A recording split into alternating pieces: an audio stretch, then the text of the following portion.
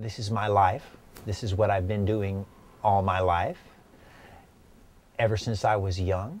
And I've been captain of my own boat since I was 20, voyaging around the world. And I think I'm the luckiest person in the world. And what I do, I don't envy anyone for. And I know that lots of people have success in a lot of things. But really, to be able to build your own boat and to sail away at sea and to keep going is I think, an archetypal dream that many people have, if not most people. And so, in a sense, it's a voyage of consciousness that I have been on in my life. So in a sense, I'm carrying on doing what I've always done.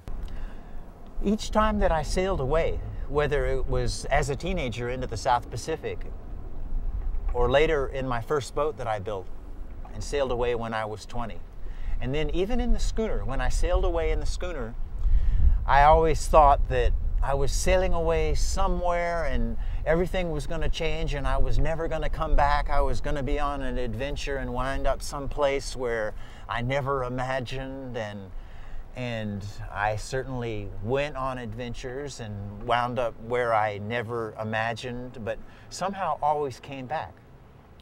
And as for how much it changed me, I don't really know. I don't really think it changed me that much, because in a lot of ways I feel like I am the same person I was as a teenager. I'm still an artist, sailor, sea captain, and I've always loved to do yoga, and I always caught the fish and caught the rain and ate good food and had amazing experiences. And so I think that is a good way to say that we'll succeed at going 1,000 days nonstop at sea, is because this is what I've always done all my life.